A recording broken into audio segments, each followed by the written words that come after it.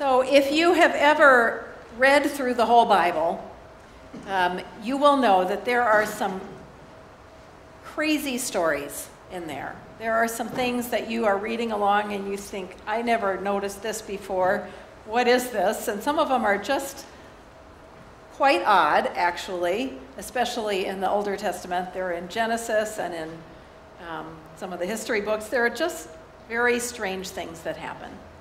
And some of them are not necessarily strange, but we just don't cover it all. We have a 3-year cycle, and we always read something from the Hebrew Scriptures every Sunday, but that's only 156 Sundays, right?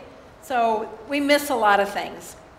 And the story that we heard today is one of those that we probably might miss. It's not probably one that is covered in your average Sunday school curriculum, right? You learn about Daniel and the lion's den and David and Goliath, and there's all these wonderful stories, King David. But this one, I don't think we encountered this one. I did not encounter this one. And the only reason that it comes up in our Sunday lectionary is because when Jesus is talking to Nicodemus, as he is in today's gospel, and he's telling Nicodemus, who comes to him at night, remember Nicodemus the Pharisee, who comes, the original Nick at night, and he comes and asks Jesus about, he says, I believe you are a leader, a real true teacher, because nobody could do the things you do unless God was with you. So when Jesus is telling Nicodemus that, he says, he's talking to him, he says, just as the Son of Man must be lifted up, just like Moses lifted up the snake. And it's like, what? Moses lifted up a snake? Yes, we just heard that story. That's the story I'm talking about. It's kind of a good job as the people, by the way. I got you kind of into a trap. Some of you wanted to read God, too, there. But yes, I heard that. So the people are complaining, right? They've been in the wilderness. They've been set free from slavery in Egypt. And they are traveling, and they are complainers, and they don't like, or there's no food, there's no drink, and there's no food, and the food is really bad. We hate it. It's like, okay, I thought you said there was no food. That's one of the great lines of the Bible. And so this is a kind of a thing that has been happening as they're in the wilderness. They complain periodically, and God gives them manna to eat, and then they're thirsty, and God tells Elijah to strike the rock, and they have their water. They complain repeatedly, and I think this is the 5th one. They're known as the murmurings. This is the 5th murmuring. And this is the one time that they are not only complaining about Moses and Aaron, they're actually complaining about God. You notice they say that they have a complaint against God. And God, it's almost like God is saying, well, I'll give you something to complain about, right? And he sends, and these snakes come, these poisonous snakes, and people die. So the people say, we have sinned, this is bad, we're so sorry, can you please ask God to take the snakes away? So does God take the snakes away? No. God doesn't. God instead makes a remedy for the snakes. He tells Moses to create a snake. Moses creates the poisonous snake out of bronze, and he puts it high on a pole. And then when the people look at it, then even though when they're bit by a snake, they look at the pole, and then they don't die. They can survive. So maybe it's the first immunization or something. I don't know. You get a little taste of the snake there, and then... And it works. So there are a couple things about this story that interest me. One is the idea that rather than just take the snakes away, God does it this way. And I don't know why, but maybe if God just took the snakes away, they would forget again. They would say, okay, we're clear, we can do whatever we want. Maybe that's a reminder that they still need to obey and be careful. Maybe it's to give them some agency so that they are the ones that they have the cure, but they have to take it. They have to look up, they have to see the snake, and they have to behold it, and then they will be cured. So I'm going to come back to this reading, but let me go to the gospel for a minute. So this is, of course, contains one of the iconic verses in the Bible for Christians, right? This is, for some people, this is the summation of what it means to be a Christian, right?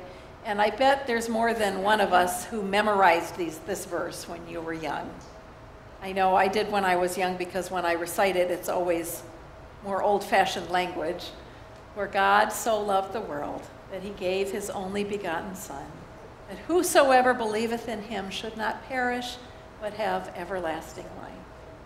For God sent not his Son into the world to condemn the world, but that the world might be saved. So that's John 3:16 and 17. But John 3:16 is, you used to see people at ball games with a big sign that just said John 3:16, like that was supposed to, I don't know, do you think people went home and opened their Bibles and found out what that said? I don't know. So Jesus, before, in making this point, he says, just as Moses did that with the snake, so must the Son of Man be lifted up. And I think that's interesting, because when I think of being lifted up, I think of it as a really positive thing, right? You lift me up so I can do what I need to do.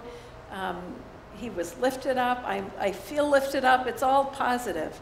In this case, when Jesus is lifted up on the cross, that is not a place he might want to be, right? That is not, it's a necessary thing, but it is not it's not the same. It's more like lifting up the snake on the pole.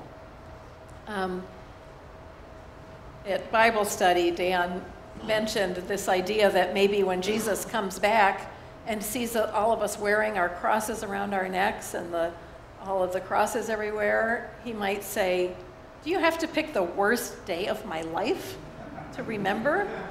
I mean, yeah, that is a question.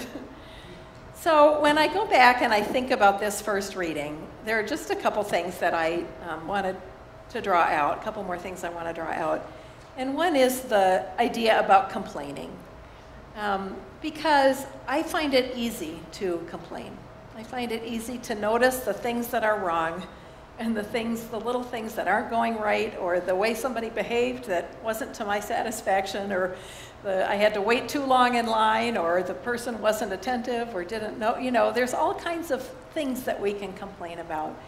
And I know I've told this before, but to me it's just the greatest moment.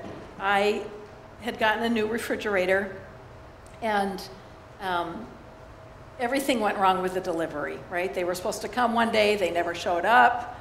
I called, they said, well, we'll come the next day, and then they came later, and I had to wait, and then the door opened up the wrong way, and they didn't have the tool. It was like one thing after another. So I was talking to a friend, and I was going through this litany of all of the complaints I had about the whole process. It was so annoying. And when I finished, she said, you got a new refrigerator. And I said, yes, I did. And isn't that wonderful? And how many people in the world might need a new refrigerator and they couldn't get one? And how many people don't have food to put in their refrigerator? And how many, what a blessing. Yes, I got a new refrigerator. And I think about that often. And it helps me. It catches me when I'm caught in that complaint. Yes, it's hard being in the desert and wandering, and we have hard things that we have to do. But the children of Israel were free. They weren't in bondage. They were with their families. They didn't have to fear their kids were being taken from them. There were positives. There were good things. So that's the first thing, just that idea that maybe God doesn't want us to complain all the time.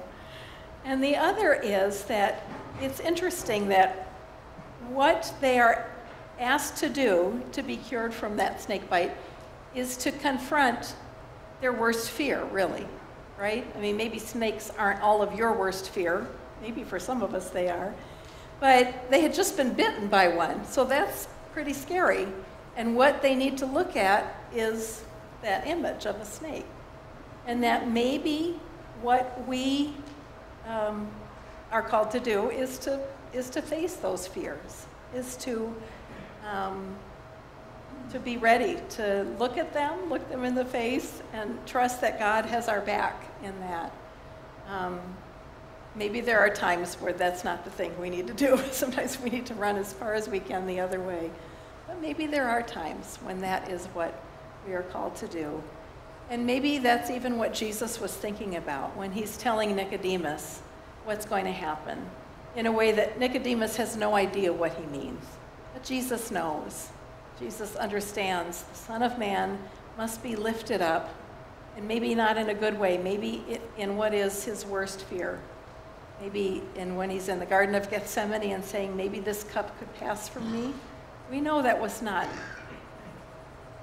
something that he desired, right? It was something he was confronting.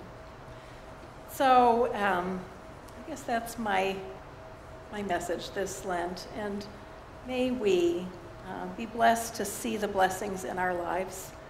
May we be brave enough to confront our fears, and may we trust that God is with us always. Amen.